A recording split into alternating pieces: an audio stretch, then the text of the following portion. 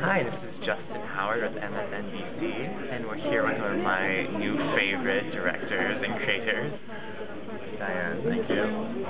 No, you were born in Taiwan. Yeah. And actually probably similar in a way because I came out to the U.S. when I was about 9. So Nice. Yeah, it was a little bit also kind of like, whoa. It's a completely different learning style. Yeah. And the schooling is just completely Schooling's very different. Yeah. You're like, what?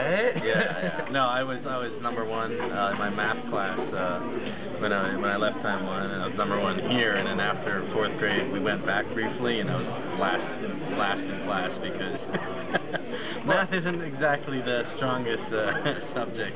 No, it's not. It's not emphasized.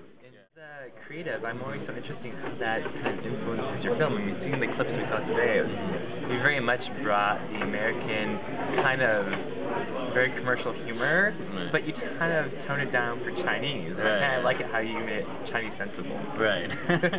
Yeah. No, I think anytime the film itself, even though it's mostly in English, it's still, it's Chinese funded, it's a Chinese film, and while, we all have aspirations for it to show everywhere, it's still mainly, it was made at the time for the Chinese market, and so I had to be aware of what would work and what wouldn't work, and I think, growing up in these two different cultures has allowed me to, I guess in a way, you know what's going to be funny and what's not or whatever, and look, it's not going to work exactly the same everywhere, but I have to make sure that, for example, like you mentioned, with the dialogue, I couldn't have him use a lot of slang. For example, the Daniel Wu's character who plays the Chinese guy opposite Kevin Spacey, and so he speaks English, but I couldn't have him speak with a lot of slang because even though maybe the Chinese audience wouldn't understand it anyway, it still would be very strange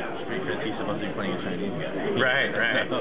So things like that you have to sort of watch for to make sure it makes sense in whether it's showing here in the U.S. or in Well, I did like it though how you said like the movie is 60% English. Right. So are you going to be using Chinese subtitles? Yeah, well, in China in China usually most movies have subtitles throughout the whole movie. Right. Whether or not it's in Chinese. With all the dialects. You got all the dialects, right?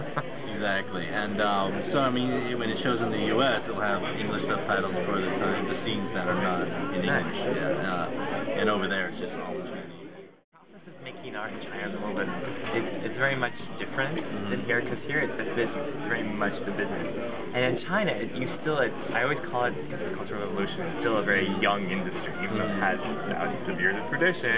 Right. I feel like it's more open to the artistic interpretation of things. Yeah. What would you add to that? I think it's interesting because, look, for all the talk of censorship and yes, you have rules that you got to work in within, confined, but that's no different than studios out here. I mean, it's for a different reason. It's not because the government propaganda arm is not allowed, but you have studios who are like, that movie's too weird, you can't do it that way, or they're going to tell you to change things. So it's different reasons, but the same result in a way. You have to work within the confine of what you're trying to do.